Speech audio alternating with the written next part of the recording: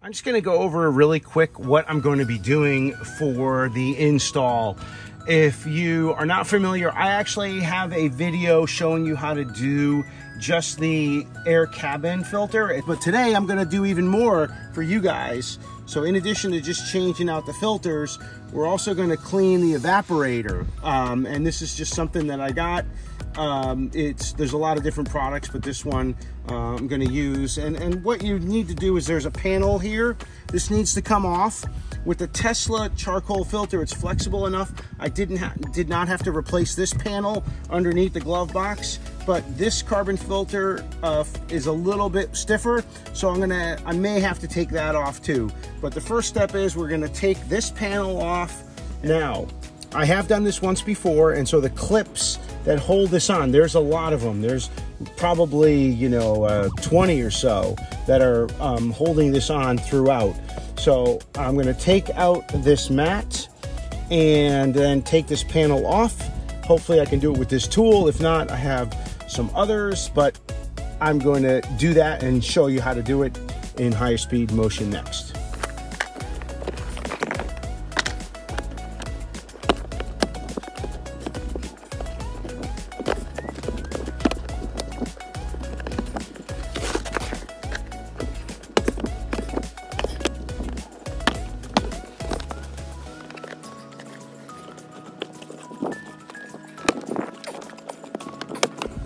All right, that is how you get the panel off.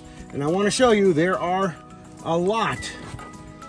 You can see there are a lot of clips on this panel. So if you haven't done it, if you're doing it for the first time, don't be discouraged. It's going to take a while. It's going to take some force. So next step is I'm going to just do a close up. You need to take that cover off. I don't know if you can see it, but we have to take that screw and that cover off, and the carbon or the filters are behind there. Okay, I put a blue tape on that light to see if I could help just pinpoint where these clips are. So this is the first clip over here. I hope you can see this where I'm taking it off.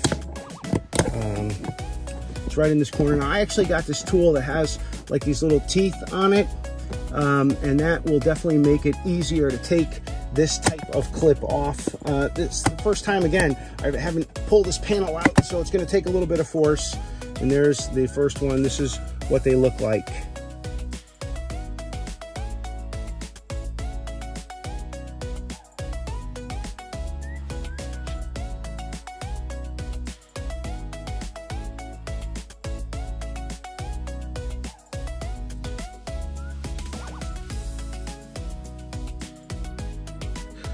Okay, so here we go. So you can see this just should come down pretty easy. Looks like it's just caught a little bit over on this side. There we go. So I'm gonna take this screw off and make sure it doesn't drop down, kind of put it on the rug. And then this comes out, this piece here comes out. There's like a little latch on the top, and you can see it right here, this little part on the top. So when you put it back in, that's gonna sort of clip in, and then this hole will line up. So you can see that's the filter right there, and there's actually two of them. There's one underneath, and this is the tab for the one on the bottom. You pull the one on the top out first, and then you pull this up and then out. So let me show you how to do that right now.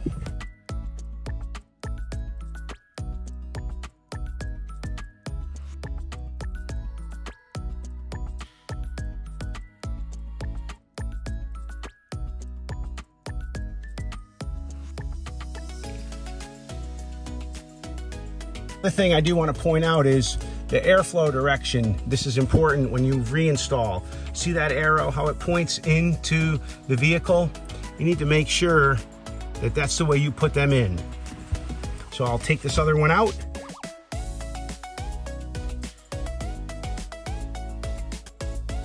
Okay.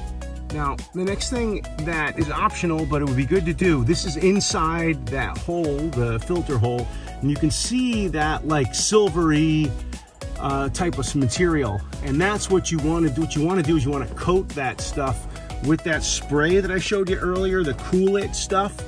And then you're gonna run the AC for like 15 or 20 minutes, and the car is gonna pee a lot of water out, which is getting rid of all that evaporative foam cleaner. So the Cool It evaporator kit says to shake the can, then you are gonna put this top on here. I'm gonna do that first, so I'll put this in here. And again, you want to I'm gonna try to shoot it as much as I can on that on the coils that I showed you before. So I'm just going, oh, it's good pressure, so I'm just sort of spraying up and down and all around. Okay, that seems good. It's got most of the cavity there filled. You can see the foam coming out, so that's good. So after the foam in there has sat for 15 minutes or so, the thing to do is actually put the cover back on before you run the AC. So there's no filters in there. You just put this cover on, and that way it forces the air to go into that compartment.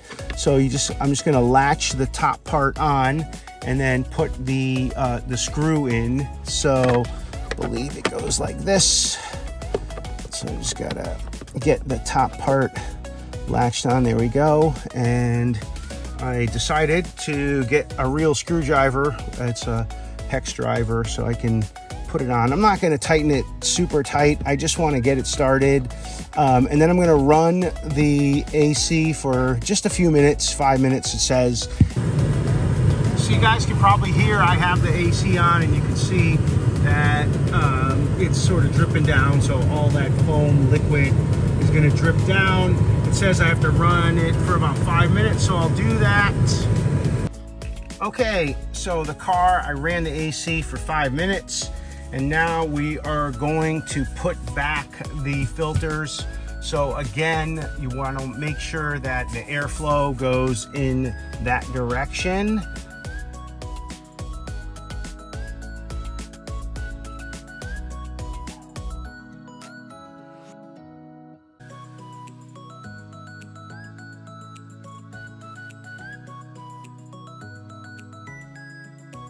As it goes in, and then it slides down.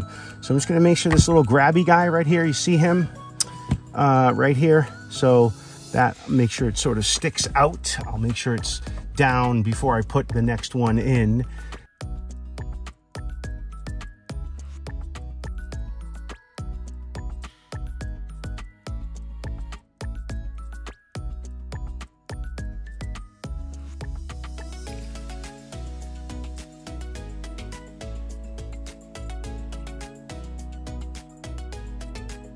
All right, so these guys are in, and there's the handle there and the one up top. So now I'm just gonna put the cover on. So I just showed you how to do that when we close the evaporator. Take the screw out, just get the top latch in there. No, it goes this way. Yeah, it goes with the corrugated part out. And there's a little tab up there. Okay. And just gotta put this back in. Okay. All right, so I'm just gonna tighten that, and then we'll put the other panels on.